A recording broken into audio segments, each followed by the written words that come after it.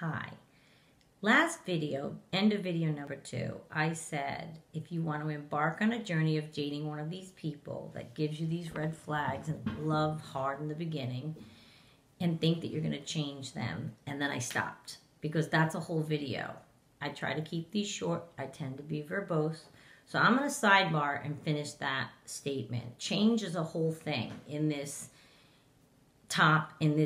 industry and research. Okay, now the research shows for these kinds of people that, and by research I mean there's been studies, they've stopped studies that had subjects after a year because there was no change. They didn't respond to medication, behavioral therapy, psychotherapy. Okay, I am not a doctor, but with the millions of things I've read and seen and heard, I think that I believe in change. I'm an eternal optimist. I believe in change. If you want to do the work, which anyone that's had any kind of metamorphosis knows, there's a lot of work involved. It's painful. You got to look at things and look at yourself and tear it all up, and it's terrible.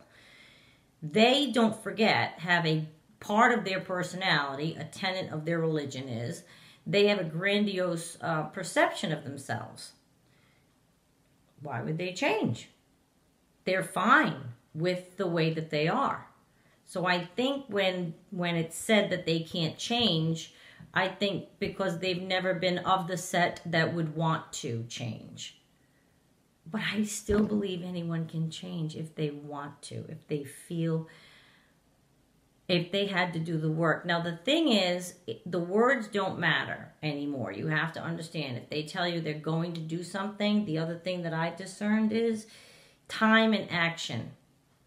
You gotta just know that the only things that will show you change in anybody, in my opinion, is time and action. A perpetual person that keeps telling you something, I shouldn't say in anybody. Some people's word you believe on the dime because they've been always honest with you and truthful.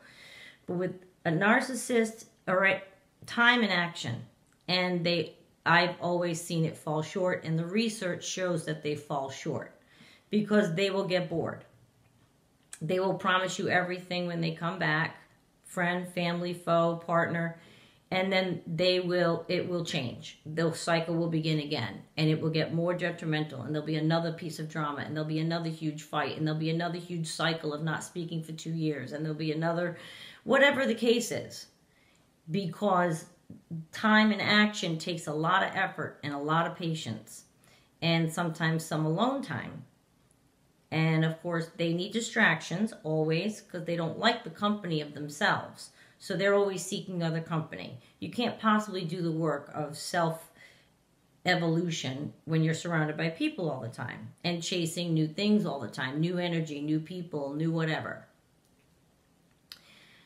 There's that whole thing of he can't change, spots on a leopard, scorpion and the frog, she can't change, you're waiting for people to change, years and years and years. I think some people don't change certain things about themselves because they think it's not that big of a deal. And I'm not necessarily talking about narcissists right now. I want you to change. You've always been that way. Blah, blah, blah. Maybe they don't care. To them, it's not a big deal. And it causes a perpetual fight. When it comes to narcissists, we're talking about something deeper. We're not talking about you leave your socks on the floor and you leave the toilet seat up, and that's not what we're talking about.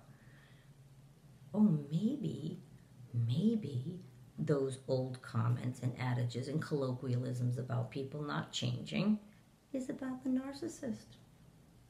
The disorder, I think I read, has only been discussed formally since like 1968. So I think this is a personality disorder that someone finally saw and has put order to. But it's been around forever. So maybe those old adages are referring to those kinds of people. Because I truly believe anyone can change. But these particular kinds of people, I have learned through the research and listening to video after video of all different people, professionals in this industry who counsel and hear a million stories and have videos. And I told you I was going to put those on a whiteboard. I'll do that. They see no change. But to me, that means no hope, and that makes me sad. So I like to think that there's always hope. And that's the most dangerous thing for an ex-victim of a narcissistic person like this to have is hope. But I don't mean hope with that. Well, they mean hope with the person coming back to you or fixing the relationship or fixing your worker relationship. Whatever the relationship is, that's not the hope I mean. I mean hope for them to change and find peace. But they say no, it gets worse as they age, is what they say, actually. So the research shows that the opposite of they will change. So I just encourage you, young people especially, I think I've made that clear that I'm trying to reach young people younger than when I knew this, which is this year. Just approach it more carefully. And that doesn't mean, oh, but this one, I'm like Cinderella.